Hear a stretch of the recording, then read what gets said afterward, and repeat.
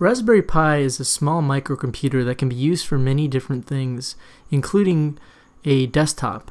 In this video, I'm going to show you how I used a Raspberry Pi to create a homeschooling computer for my kids to practice things like typing and also to view educational videos on YouTube and maybe some non-educational videos as well. Let's jump right in.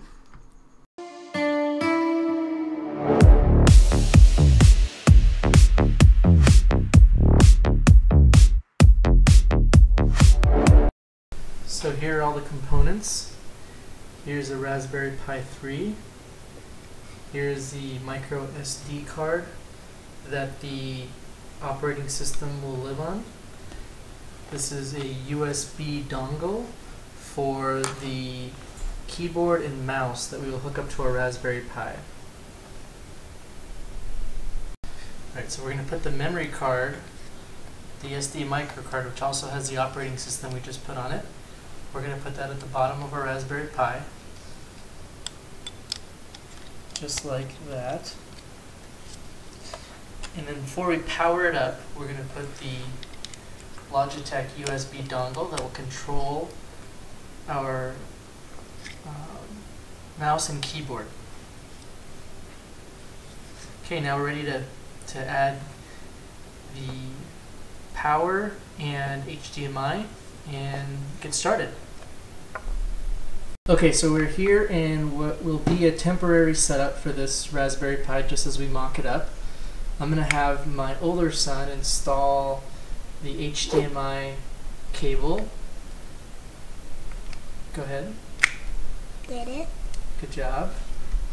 And now my younger son to install the power, which will Is it this one? the small one. This one on the side.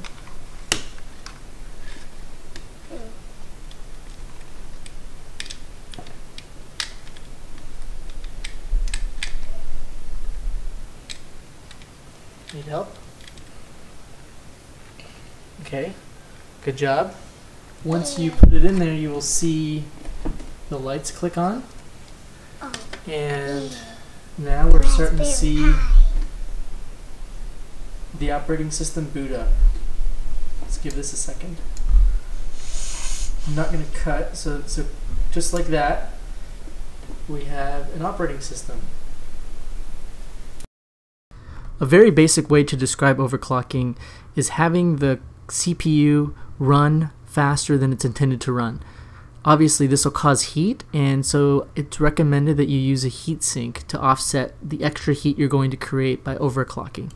The heatsinks I installed came with the kit I bought. As always, I'm going to post a link in the description in case you would like to purchase one for yourself. So what I'm doing here is on a forum I found some optimum settings that other Raspberry Pi users have already discovered on how to overclock the Pi with stable settings. I'm going to copy those settings and just paste them into a configuration file. Very simple. So as you can see here, I am editing the config.txt file, and if you're not familiar with Linux at all, you can copy these commands just like I'm doing them on the screen and get good results. I'm going to override the default instructions and add new instructions. In this case, ARM frequency is the CPU frequency, and that's going to be running at 1.3 gigahertz or 1300 megahertz. And we're going to add extra voltage to accommodate for the increase in CPU frequency, along with some other configuration changes I'm not going to get into. Then you Control X, press Y to confirm saving, and then enter. All done. Now reboot.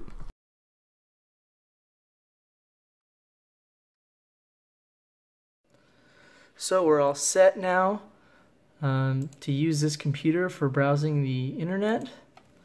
My favorite website, YouTube, also a favorite of my kids. It's now usable. Also, there are some built-in games with the version of Raspbian that we downloaded. Minecraft Pi, another favorite of my kids. As we started off the school year this year, we wanted our oldest, who's 7, to learn how to type for a couple reasons. One, to help him with his reading and his spelling some more.